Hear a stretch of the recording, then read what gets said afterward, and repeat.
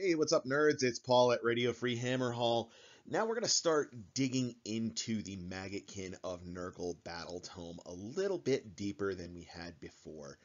We've had some time now to digest the book, get a bunch of games in, and see how everything performs.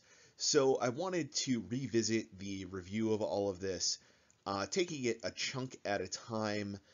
Today we're just going to look at the allegiance abilities and kind of dig through those and see some additional nuggets of value that we might be able to pull out of there based on the experiences we've had so far. So we're going to start with Coalition. 1 in 4 can be Skaven Pestilence, 1 in 4 can be Beasts of Chaos, and they gain the Nurgle keyword unless they are Tzeentch already, and 2 in 4 can be Slaves to Darkness. Now, this is all well and good until you realize that there's no other abilities in this book that benefit your coalition. So all of your coalition is just sort of vanilla units on their own. They can't get artifacts, they don't get to do disease, they don't get affected by the cycle of corruption, and on and on and on. You know, all of the abilities that are really making Nurgle powerful, they're really not being affected by it all. So I think Coalition is really mostly going to be for narrative purposes right now. Um, I could possibly see a place for some Varangard or maybe Archaon if that's what you're into, but I think right now the options that we just have in the Nurgle Battle Tome are really all going to eclipse your Coalition options. Disgustingly resilient. This is one of the most powerful things in the book. All of our Maggotkin units are getting a 5-up ward save. So that's the entire book. And there are some things that get ward saves now that in the previous book did not get ward saves. So that makes this really powerful. Things like the Glotkin are incredibly hard to kill. And you combine that in with all of the healing that is available to you, whether it be through our next ability on Disgustingly Resilient to heal 1 wound in each of your hero phases, or Heroic Recovery, or if you're running an Emerald Life Swarm, or, in addition, the Locus of Fecundity, letting you heal D3 wounds for friendly units within 14 inches of a Great Unclean One, or Horticulus, the Glotkin, or Festus the Leech Lord. So, overall, this is an incredibly resilient army. It's probably the biggest DPS check in Age of Sigmar right now. It is incredibly hard to get tabled. Only the most powerful armies out there right now can, actually table Nurgle. Most other people don't even come close unless you're one of those, 5, 6, 7 armies right now that are really overpowered. So this is part of like how you build your strategy around in this army. A lot of it is getting in your opponent's way and really sort of just sticking around and letting your opponent slowly try and grind you out as your own attacks back and other abilities and spells and all of those things really go to work on them over time. Because this book isn't really as explosively powerful as other things. Your power really comes in the fact that you're getting a lot of potential damage over time because you're so resilient. So you really are going to be just grinding on your opponent and out damaging them over the course of multiple battle rounds most of the time. Yeah, sometimes you can certainly get some explosive power, or certainly enough to kill off smaller units or weaker units, but when you run into something big, you're going to grind on them for a while. All right, and our final allegiance ability is Diseased. So my initial read on this was basically we're going to have to actually see how this plays, and kind of decide after we see what it actually looks like on the tabletop. So to just review what this does, at the end of the movement phase and the end of the combat phase, each enemy unit within 3 inches of a Maggotkin unit gains 1 disease. Your 6s to hit, whether it be melee or shooting, also add disease. And at the beginning of the Battle Shock phase, you roll a die for each disease token on a unit, and every 4-up, the unit suffers a mortal wound, and then the disease total is reduced back to 1. And then any abilities that can heal can also remove disease tokens. Otherwise, unless something heals, they're going to be sticking around with at least 1 disease on them for the rest of the game. This is surprisingly powerful, and it's damage that you kind of end up not really counting on, and it's just sort of a bonus, because it being on a 4-up and, you know, only on 6s to hit, really getting a substantial amount of disease, your disease is kind of swingy. There are things that are going to make it better. On the Cycle of Corruption, there's +1 to disease rolls, and the Wither Stave also does +1 to disease rolls. So, you know, potentially if you get that comboed up, you're doing disease rolls on a 2-up, which is certainly really powerful. That's going to really throw a lot more damage onto things. But overall, this is definitely a powerful ability, and I think some of it really comes in that fact of, you know, you're reducing the disease to 1 at the end of each Battle Shock phase, but that disease doesn't go away. So you have the potential to just keep doing damage over the course of the game. So things that can project disease over a distance become really powerful, because you can, you know, with a spell like Gift of Disease, you can throw disease into your opponent's back lines and slowly whittle away at their defensive units or their heroes or whatever. And, you know, you're just slowly doing that chip damage on them to either weaken them for when you swoop units in later on, or potentially just taking them out on their own. So this ability is incredibly strong. It is a lot more powerful on the tabletop than it reads on paper. It's very, very good, and it's really something that I think opponents need to watch out for, because it's going to take you by surprise pretty frequently, I think. All right, and then our final bit here is the Cycle of Corruption. So at the start of the game, you roll a d6, and that sets where the Cycle of Corruption begins, and then at the beginning of each battle round, the cycle ticks forward 1 space. So in spot number 1, all Maggotkin heroes gain a 4-up ward save, so that's moving your Disgustingly Resilient from a 5-up to a 4-up. This makes your heroes incredibly durable.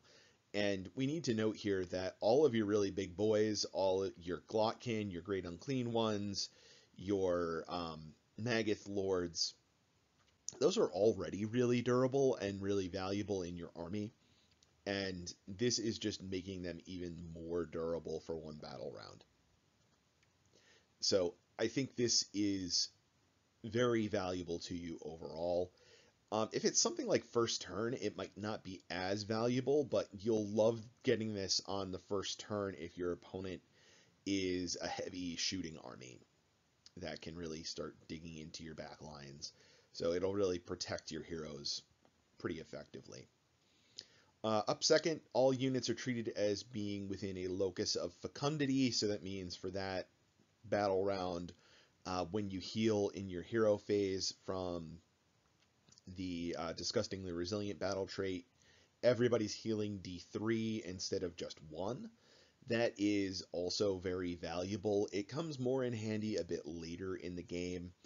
But again, if your opponent is getting the top of the first battle round and they have shooting, this immediately gets you value in the first turn.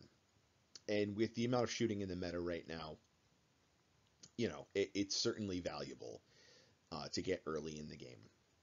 So, you know, these first 2, I don't really care when in the game that I get them. There's a lot of occasions that Getting them really early in the game can be valuable, and they're definitely extra valuable later on in the game. Number 3, you roll a die equal to the battle round. So if you're in battle round 3, you roll 3 dice, and for each 4+, you gain a contagion point. So that is your summoning points for your army.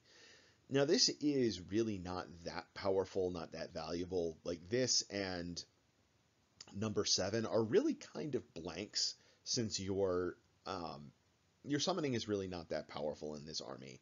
There's some occasions though when this is going to just tick you over to be able to summon something valuable in that turn instead of waiting until the next battle round. So there can be some value derived from this, but as I said, I think usually it's pretty much just a blank for most situations. Number 4, this is where we start coming into the really powerful ones.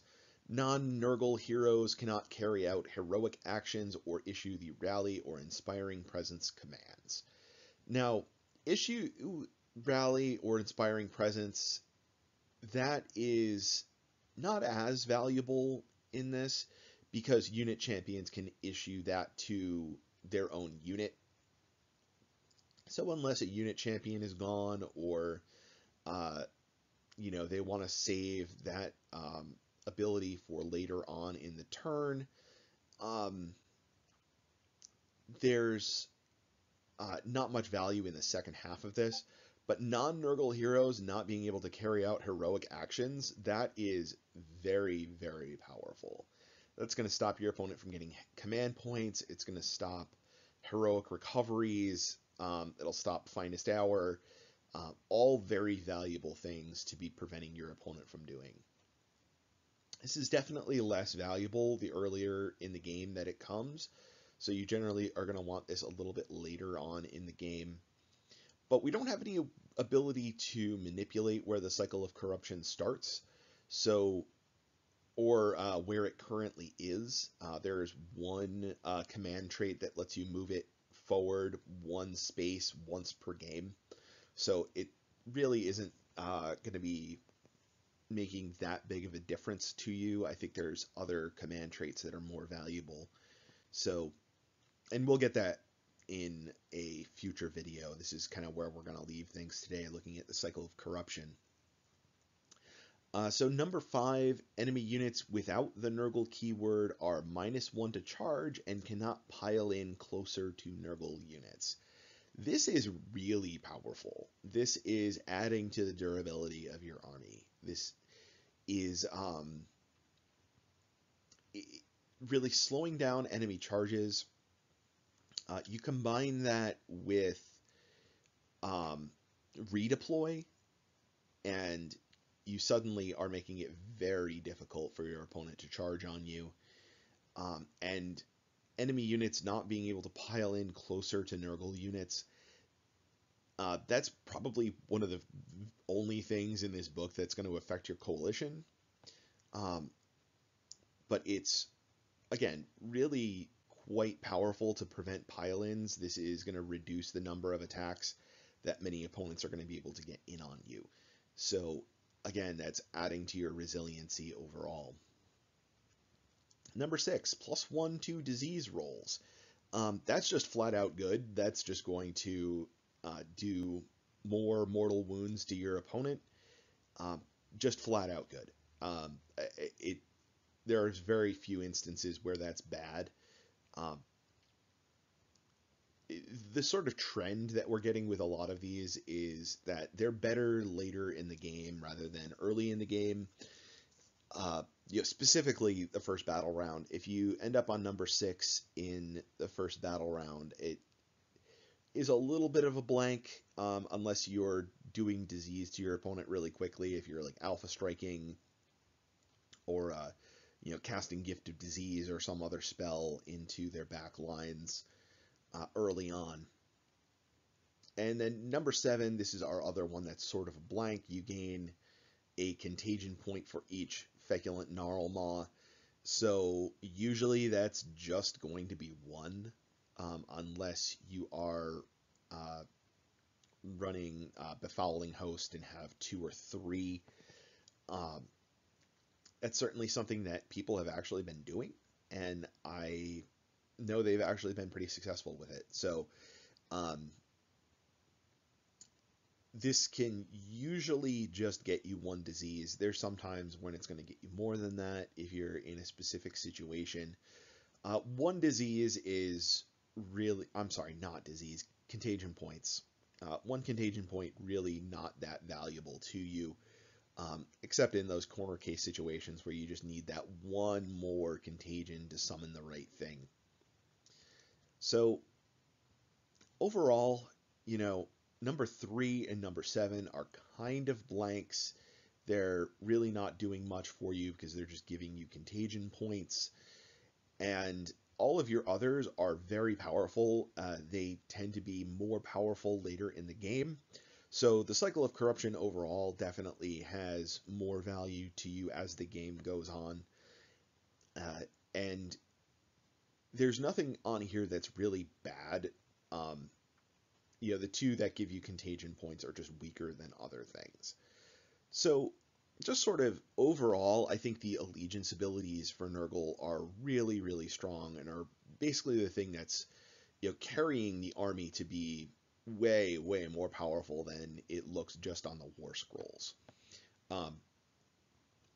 So that's going to be it for now, guys. I'm going to be going through all of the different segments of the book and taking a deeper dive into everything now that we've got some experience with the Battle Tome and have gotten some tournament results. So look forward to more of these, and I'll talk to you all later.